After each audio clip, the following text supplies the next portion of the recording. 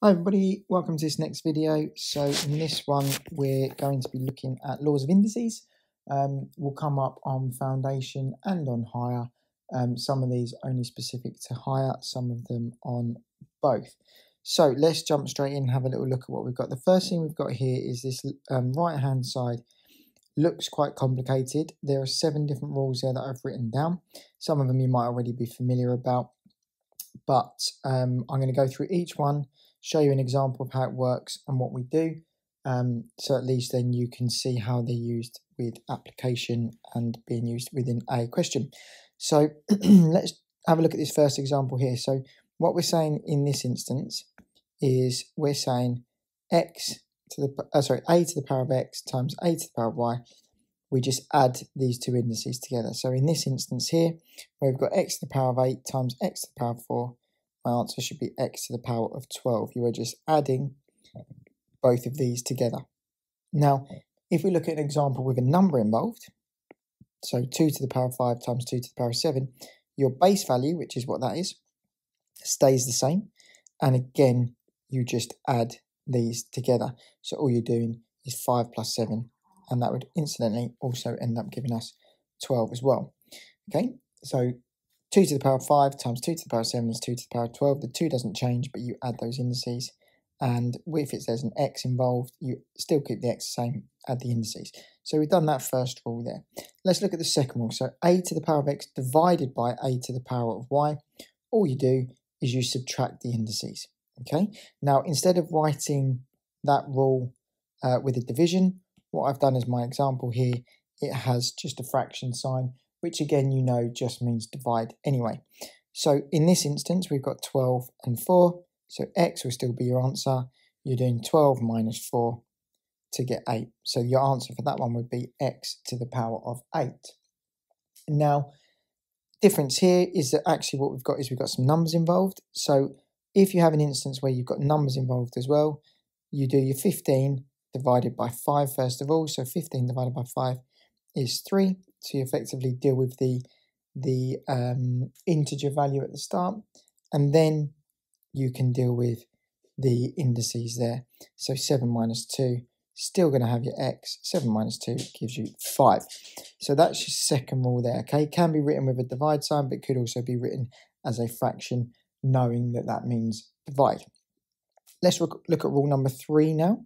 So moving on, if you see a bracket, you basically multiply those two together. So the x and the y end up being multiplied together. Let's look at this example down here on the left. So x to the power of 3 to the power of 5 means x, you times those together to the power of 15. The reason that is because actually what you're doing is you're saying x to the power of 3 times x to the power of 3 times x to the power of 3 times x to the power of 3 times x to the power of 3, because obviously to the power of 5 means multiplied by itself 5 times. 1, 2, 3, 4, 5. And then obviously if we then go back to this rule, this is the same as rule 1. We would add these together. So 3, 6, 9, 12, 15, which is how I got 15, or the shortcut, so you multiply those together. Now, with this next one, a common answer would be this. Pupils would put 2a to the power of 6, because they would multiply those. But the problem with that is the a to the power of 6 is correct. But if we use that logic that we just spoke about here, effectively what you're actually saying is 2a squared times 2a squared times 2a squared, which means you've got to do 2 times 2 times 2. Now 2 times 2 is 4, 4 times 2 is 8, so you know 8 should be in there somewhere. Okay, so actually your answer becomes 8a to the power of 6. So not 2a to the power of 6, it is 8a to the power of 6. Okay, so that's rule number 3. Rule number 4 is the easiest rule of them all. You just need to remember, this is not a degree sign, this is a 0. Anything to the power of 0 is always 1. So x to the power of 0, your answer is 1. 2 to the power of 0, your answer is 1. Now, if you want to understand why, here is a good explanation. So if we start 2 to the power of 0, we'll do 2 to the power of 1, 2 to the power of 2, 2 to the power of 3. Now, 2 to the power of 3 we just worked out there, so it's 2 times 2 times 2, which is 8. 2 to the power of 2 means 2 times 2, which is 4. 2 to the power of 1 just means 2. And what we're going to do is work out why this is 1. Now, the reason is because actually, if you end up going backwards from this point, to go from 8 to 4, I divide by 2. To go from 4 to 2, I divide by 2. And therefore, to go to 2 backwards here, I would divide by 2. And 2 divided by 2 is 1. So that's quite a nice way to try and remember it if you're not sure about that rule number 4. Okay, just anything to the power of 0 is always 1. So now we're starting to look at fractional and negative indices. These tend to be the ones that come up in higher more. So let's start looking at what happens with rule number 5, because that does look quite confusing in the way it's written. So what you need to remember is, if you see a fractional indice, whatever the denominator is goes on the outside, and whatever the numerator is will end up being your indice at the end that you then have to multiply by. Think about it like this: the denominator is at the bottom, so it drops to the outside.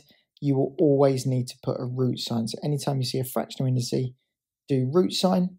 Whatever the denominator value is, put on the outside. Whatever the numerator is will then go on as my final step. And I'll show you how that looks with this question here. So question 5, 64 to the power of a half. So I see it's a fractional indice straight away. So I'm putting a root sign. I put 64 underneath the root sign. Because it's 2 on the outside, that becomes square root. And then it's effectively to the power of 1. You do this part first. So the square root of 64, which is 8. 8 to the power of 1 is just 8. So 64 to the power of a half is 8. Another example that's quite common is you'll see 100 to the power of a half. A lot of students put the answer down as 50 here, but remembering you would square root 100 and then to the power of 1. Well, the square of 100 is 10. 10 to the power of 1 is 10. So your answer for 100 to the power of a half is just 10. Okay, I'll just move out of the way so a bit more space later on. So let's look at this next one, which is 125 to the power of 2/3. Following that rule, we're still going to need to put a root sign. We're still going to need to put 125, because if you look at our rule up here, the a still goes under. Now the denominator drops to the outside. So we have cubed root, and the numerator goes there. So what we're saying is we do this bit first. We are looking for the cubed root of 125. So what times by itself is 125? The answer is 5. And then we've now got to square it. Okay, so we do this bit afterwards. 5 squared, your answer is 25. Okay, so that's rule number 5. Let's look at rule number 6. So rule number 6 here is a negative indice. So if you see a negative indice, there's a couple of ways you can think about this. You can either think, okay, I've got a negative, so I turn it to a fraction, or we can start thinking about reciprocals and inverse. So 3 to the power of minus 2 can actually be written as 3 over 1. So any fraction can be put over, any integer can be put over 1, and it's still the same value. To remove, so you can think about it like this, to remove the negative part, you flip it upside down. Okay, so instead of it being 3 over 1, it becomes 1 over 3, and then it just becomes squared. Now, the reason it's squared is because that's what the indice is. Therefore, you're effectively saying 1 over 3 times 1 over 3, which would just become 1 over 9, because you're doing 1 over 3 times 1 over 3 as a fraction would be top times top, bottom times bottom, which is just 1 over 9. Okay, so that's quite a nice way of thinking about negative indices. So looking at the next example, you could have a go yourself, but put it as 5 over 1, and then think about how you can then write that. So let's flip it upside down, it becomes 1 over 5, and then it's 1 over 5 cubed, which is the same as doing 1 over 5 times 1 over 5 times 1 over 5, which is 1 over 5 times 5 times 5, which is 125. Okay, so that's quite a quick way of thinking about your negative indices, and actually that will help us when we look at these examples down here, or this example should I say. So that's rule number 6. Let's look at this final rule before we talk about some more complex things we could start thinking about as well. So rule number 7 it's basically a combination of the two rules previously mentioned. So we put it as 25 over 1, and we're going to flip it again. So instead of it being 25 over 1, it becomes 1 over 25. And what we're saying is that's 25 to the power of a half. Now, using the previous rule we've just used here with our fractional indice, we would need to put a root sign. So we square root the 1 over 25. It becomes a square root because the 2 drops to the outside, and then to the power of 1. Then what you're basically saying is the square root of 1, which is 1, and the square root of 25, which is 5. So that just becomes 1 over 5 to the power of 1, which is just 1 over 5. Now, if you wanted to look at that in this next example, you could pause the video and have a go at this one, or you can just watch me do it. So we put it over 1 again, becomes 1 over 64 now. We've dealt with that negative part in the fact that we have flipped it upside down. And again, let's go back to this concept. It becomes cubed root because the 3 is at the bottom. 1 over 64, and it will be to the power of 2 this time. So when you work this out, you're saying the cubed root of 64 and the cubed root of 1. Well, the cubed root of 1 is 1. The cubed root of 64, what times by itself gives you 64? The answer is 4. And then you still need to square that. So effectively you're timesing it by itself, which is 1 over 16, because you're doing 1 multiplied by 1 and 4 multiplied by 4. So this answer would be 1 over 16. Okay, so the only way that gets a little bit more complex is if you look at these last two examples we've got down here. So in this one, we've got 64 to the over 100 to the power of a half. Well, let's just think about what we've just done in these examples as well. We know it's a fractional indice. So because it's a fractional indice, I'm going to have a root sign. Then you've got 64 and 100. The 2 drops to the outside, so it's going to be square root to the power of 1. And all you're saying is, what's the square root of 64? 8. What's the square root of 100? 10. And then it's that to the power of 1, which means your answer is just 8 over 10. And the final one here, question 9 I've put, basically is a negative fractional indice of a fraction. So let's think logically again about how we can deal with each part. If you think about it in the fact that by having, when it's got a negative, by you flipping it upside down, that deals with the negative part. So therefore, instead of it being 27 over 64, we can call it 64 over 27. That deals with that negative part, first of all. And then it's still 2 over 3. Then we can go back to our rules that we've just done there. So where it is 2/3, we will have a root sign, 64 over 27. The 3 drops to the outside, so it becomes cube root, and then it will be squared. So remember, numerator goes on the outside there. The cube root of 64, as we've already been through, is 4. And the cubed root of 27 is 3. Then we need to square that.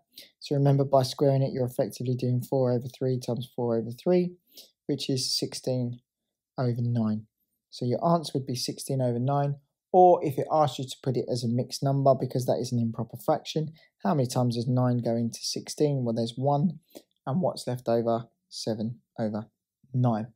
Okay, so these last ones here are more complicated. So 5 onwards would be in your higher.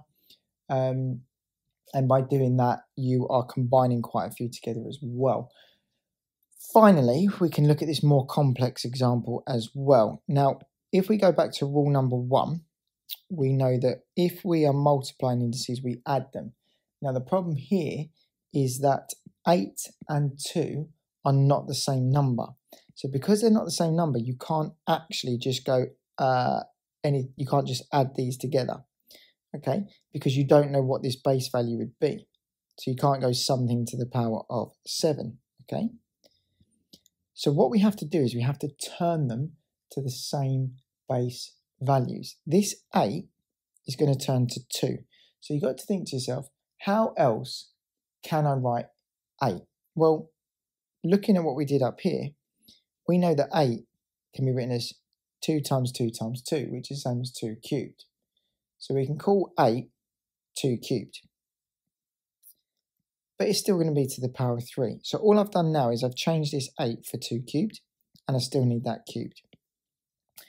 This 2 is already a 2, so we keep it as 2 to the power 4. So we're calling these our base values. You need to turn the same. Okay.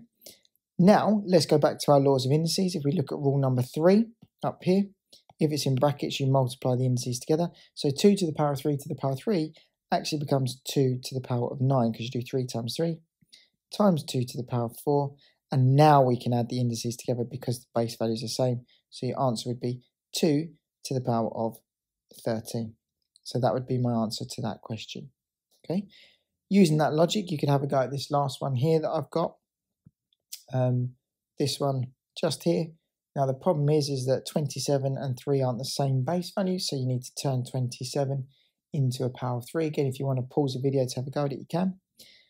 So 27, I'm going to just write as 3 to the power of 3, because 3 times 3 is 9, 9 times 3 is 27, and then that is still squared, times by 3 to the power of 6, because that's already a base level of 3, so that's absolutely fine. Multiply these together because it's in brackets, so that's 3 to the power of 6 times 3 to the power of 6, means your answer will be 3 to the power of 12. Okay, so if you ever get questions where your base values aren't the same, the first thing to do is to make the base values the same.